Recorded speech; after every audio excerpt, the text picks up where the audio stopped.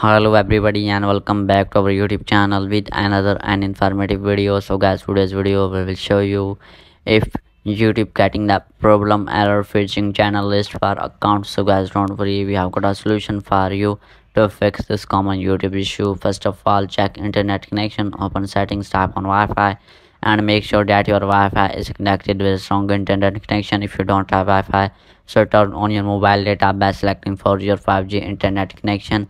Now update YouTube app, open App Store and wait for some seconds and search YouTube in the search bar. After searching YouTube in the search bar, then wait for some seconds again guys. After waiting, open YouTube and update your YouTube app to latest version. If you have any kind of update available after updating YouTube, then go back and simply open settings and scroll it down.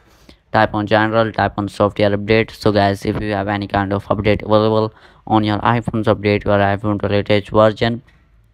If you don't have update on your iPhone, so go back and simply scroll it down and you need to type on VPN and device management. Now you need to disconnect your VPN.